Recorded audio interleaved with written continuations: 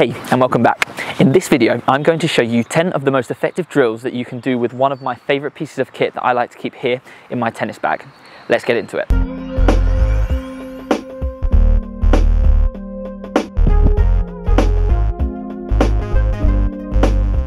So, alongside the essentials like tennis rackets, grips, tennis balls, there are a few things that I think are essential to keep in your tennis bag at all times, and one of them is the agility ladder.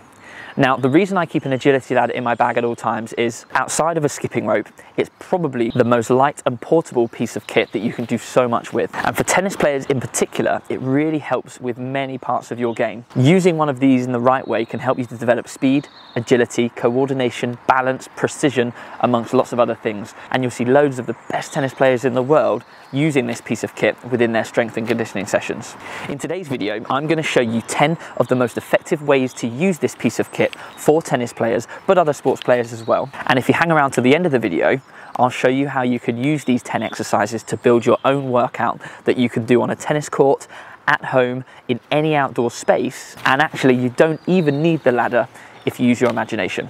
If you don't have a ladder, another way you can do these exercises is by setting up your own lines. If you're in your front room at home, you can line out socks. If you're outdoors and you can find some paving slabs, these can be perfect for setting up your ladder exercises. So use your imagination. If you don't have a ladder, you can still do these drills. So let's take a look at these exercises so you can start to build your own warm-ups and your own workouts. Let's go.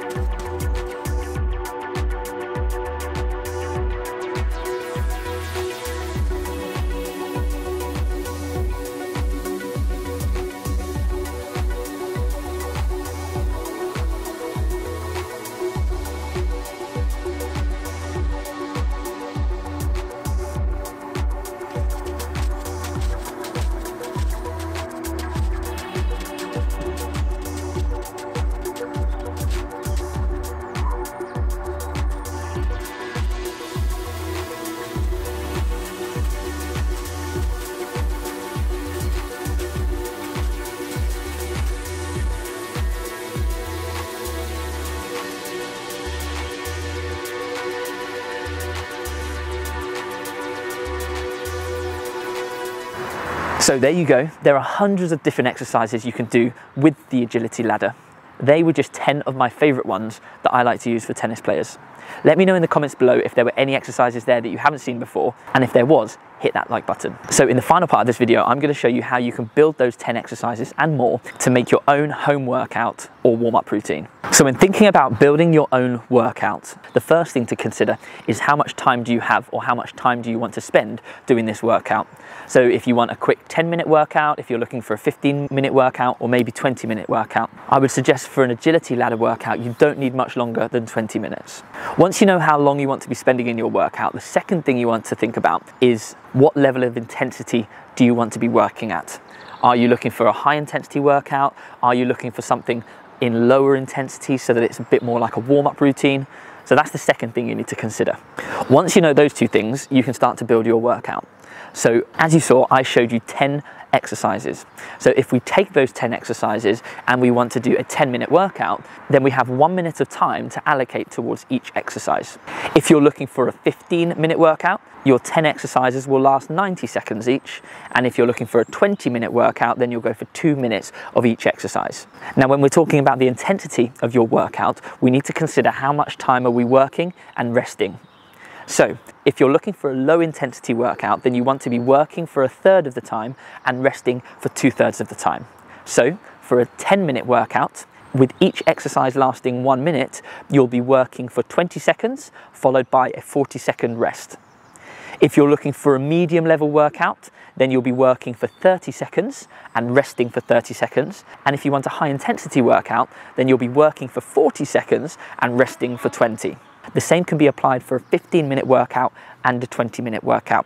Just work out how long you want to be working and how long you want to be resting per exercise. I like to write each of the exercises down on a sheet of paper and leave it on the floor, and I start my stopwatch. The benefit of doing these exercises with high intensity followed by rest is it allows your heart rate to rise and fall, and that way it can strengthen your heart and your lungs to get you fitter, as well as improving your speed, agility and coordination, etc. Like any workout, it's super important to focus on the quality of the exercise. So if you feel like your quality is starting to drop, maybe consider next time making your rest period slightly longer, or making your workout slightly shorter in total. If you're not sure about the length of your workout or the intensity of your workout, start by doing a 10-minute workout, doing 30 seconds of exercise and 30 seconds of rest. From there, you can work out whether you want to increase the length of your workout or increase or decrease the intensity of your workout. Let me know in the comments below if you enjoyed this video or if you learned anything, and consider subscribing to the channel if you'd like to see more of this sort of content. Take care, and I'll see you in the next video.